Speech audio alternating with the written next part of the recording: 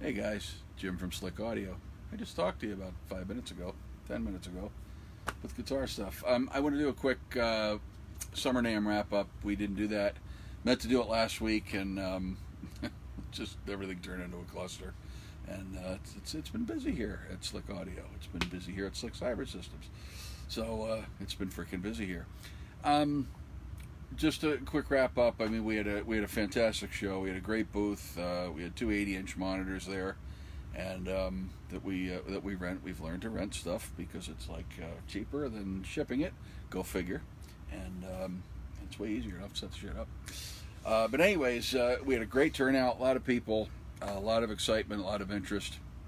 I had my L1550 laptop there, which is my laptop, so of course it was going to be with me. I also had my M560 and M570 there as well, and I'm going to touch base a little topic on that in a moment, but I just want to talk. We had Rick and God bless his name.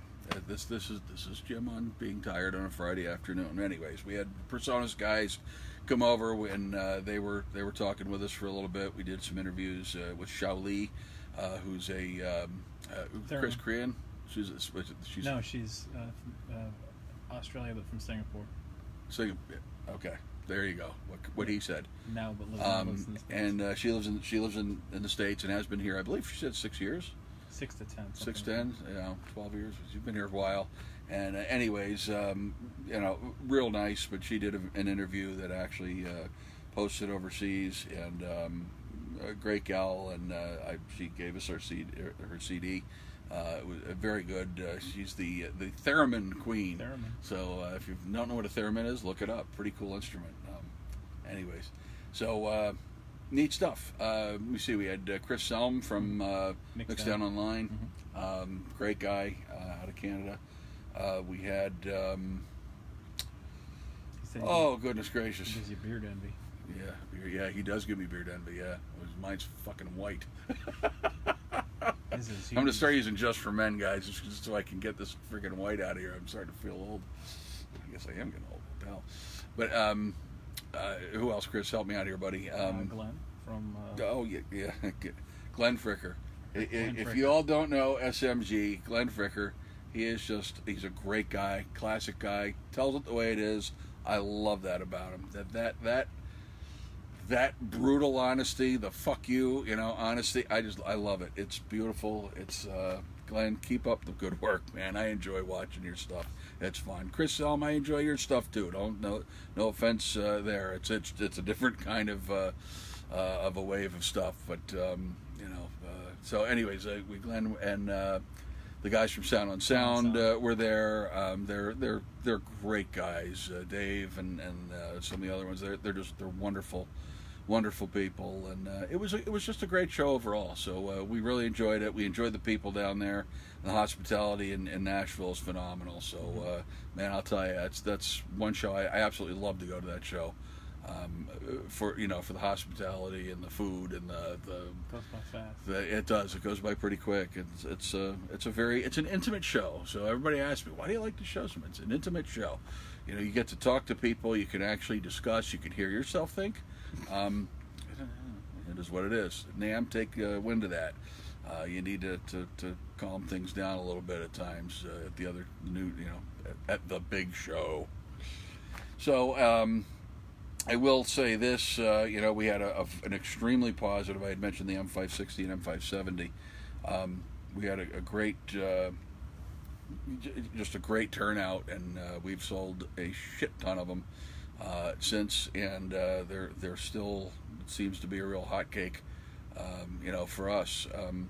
And we had after the Sound on Sound interview, we had some folks overseas busting our cookies that they were, just plain nooks, So well, let me correct you, just plain nook assholes. It's this simple. Yes, it is a NUC platform. That stands for Next Unit of Computing. It's no different than an ATX case or an EATX or an ITX case. It's a NUC case. It's a NUC platform. It's the size of motherboard and the size of case. We happen to On our other company, we happen to be an Intel Gold partner. We're pretty fucking big in the IT side. So this audio shit is kind of new for us, and we're breaking ground in there because we're a fucking IT company. All right? So we're a pretty big fucking IT company. So knowing that I've said that 3 times with an F-bomb in there, I guess you get my point, naysayers. So it may be, you know, just a nook to you, but it is our tweaks of BIOS. There are 2 custom BIOS settings that were added in there for us. They are ours. They are not just an off-the-shelf fucking box. So if you think it is, go buy one and try to do what we're doing. Good luck. So, and I had another genius say, "Oh, nothing in the BIOS you could tweak to make audio, perform any better." Dumbass, horseshit. Because we can prove it. We've been proving it. So now that I got that off my chest, naysayers, go to fuck away. Use something else. I don't care what you do. For those who are coming on board and using these machines, they already know. They know the power. It's without a doubt. They're incredible little boxes. And as far as our big machines go, we've certainly proved to the professional world. Everybody else is following along at this point. So, cool, man. Slick audio all the way. Look, we're here for you. We're here for you guys. You the customer. We're not here. We're not big brother Apple, big brother HP, big brother Dell. And look, we're partners, with all these companies outside in the IT world. But in the audio world, they're our fucking arch enemy. And it is what it is. Because we make just a far superior machine. And it comes back to that customer service, guys. We're going to help put a computer that is ready for audio out of the gate. You have to do nothing other than turn it on and use it. Look, they are electromechanical devices. Every once in a while you get a failure of something that's going to happen. So I can't say every machine we've ever sent out has been 100% perfect. We're human, right? We burn them in here. We do our best. We ship them out. They get there, and we've had, I think, 2 or 3 failures over the course of 3.5 years. That ain't bad. But shit happens. Yeah, we had a bad stick of memory, and we had 2 bad SSD drives right out of the fucking gate, and they tested fine when we built them. Anyways, I don't want to dwell on that crap, but excuses are like assholes. Everybody's got one, so there's no excuse. If something breaks on it, we're going to make it right, and we'll get you a machine that works. So we're here for you. We want to put the right machine into your hands so you can create music, because I want to hear the music. I really do. A lot of our customers share, links or music with us when they're done, and you know what? It's really cool listening to that. And it's not always a genre that I typically listen to. It doesn't matter. Music is just such a universal language of the world, and I love to and I'm not saying we're all sitting here singing Kumbaya around a freaking campfire, but it is a universal language. I don't care what language you speak. I don't care what culture you're from. If progressive metal turns you on, I love fucking progressive metal. Love it. That happens to be my thing. But I love other types of music as well. And it's just really cool when a customer sends something in that they've done on our machine or before or after, whatever, and we get to listen to it and hear what they're all about. You can kind of get a little peek inside their soul at that point, and it's neat stuff. I just really enjoy that touches all of us here in the company. It's just cool stuff. So you're not going to get that with any of the other companies that are going to sell you a box and say, okay, good luck. Actually they won't even say good luck. It's just here's your receipt. From your big box store. Outside of that, they have no idea about audio. They don't know about anything. And the audio companies that sell their gear, they know their gear very well, but they don't know computers very well. That's not their job to.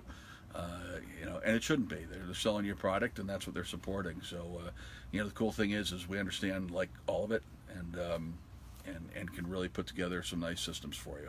So we did a little guitar thing for you a bit ago, and I showed you how we used technology that we actually made. When I couldn't find a solution, I made it, and that's just what we do here at Slick Audio. Geez, let me see. Anything I'm missing, Chris? Back to the NAMM wrap-up review. from Dear Jim here? I don't think so. Pretty much covers it all. Great show, great people, great time. Can't wait till next year. Going to be a lot of fun. We will be at Winter NAMM.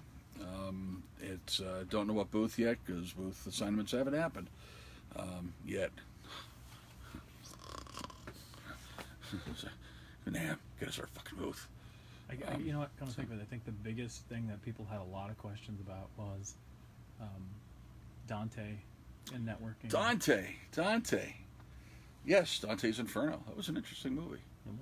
Anyways, yes, a lot of people had questions about Dante, which is one of the protocols for audio over Ethernet. So, what the hell's audio over Ethernet? See this wire here? This would be a network wire, and it happens to be connected to our corporate network. But anyways, you could pass audio through that actually very well, and it's fantastic stuff. It really works well in situations.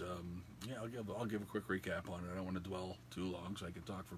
Well, I actually did do an hour-long seminar not long ago at NAMM on this. So, anyways, it's a way to make shit talk over Ethernet. The cool thing is if it's Dante enabled, any device, any manufacturer, which there are over 1,600 now, I think. I know it's 1,500 for sure. I think it's over 1,600 now. Manufacturers, products that have that are Dante enabled. You know, like the Yamaha consoles. That always comes to mind just because it's one of the first ones that I ever ran across. The CL, QL consoles, I know for sure. The big guys, Ravage does. The Nuage stuff that they do for the studio. That's all audio over Ethernet. Technology, Dante technology, and it can talk to lab group and power amps, you know, that are Dante enabled and never use an analog cable. You know, Digital Snake, which runs Dante right from the preamp, is actually on the Snake on the stage box, if you will, and then you just pass the Ethernet through Ethernet, pass the audio digitally wherever you need it to go, and then whatever's Dante on the other end, if you will. Transcribes it and then turns it back into analog. It's just a phenomenal tech. My studio is Dante. It's RedNet enabled, Dante enabled, and for schools that are doing multi-room, single server, single SAN, a single server. It would be multi-server, but single SAN, it's perfect. It's the perfect protocol for it. I think Thunderbolt is the fastest out there. As far as your latency, just because of how it talks, talking directly to memory, bypassing CPU cycles. But in the audio over Ethernet world, we get this advantage of being able to stretch for very long distances, and we can run it over fiber. We can do all kinds of neat shit. So if you're doing stadiums, perfect protocol for that. If you're doing extremely large studios where there's a studio A, B, C, D, E, F, G, blah blah, LMNOP. I was going to tell a joke on that, but I decided not to because it would have sucked anyways. It's a kindergarten joke. Where's the P running down my leg? Oh, whatever. Anyways, that's a perfect scenario for there because there you can route and can route audio wherever you want. Houses of Worship, another great place for it. So it's good stuff. And if you want to know more about it, certainly give us a call and we can help you out. But yeah, so Chris, there were a ton of comments about that. It was cool stuff. So those of you who haven't seen Chris yet, he won't let me turn it around. Fucker won't let me turn it around. Yeah, well, he's gonna end up on one of these sooner or later. No, I'm not. The man behind the camera. Pay no attention to the man behind the camera. He just wants my face up in there. My God, I just got like 30 emails all in one shot. I need my glasses to see the sons of bitches. It's my generator going, fuck you. Now it's we had generator issues here earlier and had to get it repaired, and they finally decided to come through. Only 4 hours, 5 hours late. About that. Minor details, but hey, was a great show. NAMM was 2018 Summer NAMM 2018 was a great show. Wonderful success for Slick Audio. I think wonderful success for everybody that showed up. There were some great people. We made even more friends, and you know, it's pretty cool when you show up at a show and it's like family. You just, you know, say hi to everybody, you know, big hugs. Da, da, da. I think that's cool. It's just music's good shit. Guys, I am done fucking talking. I still got to do work for another hour or two, and then I'm gonna grab me a nice ice cold beer or cider, probably a cider tonight, and just chill because I need it. So, be good. Have a wonderful and safe weekend, and play, man. Cheers. Talk to you.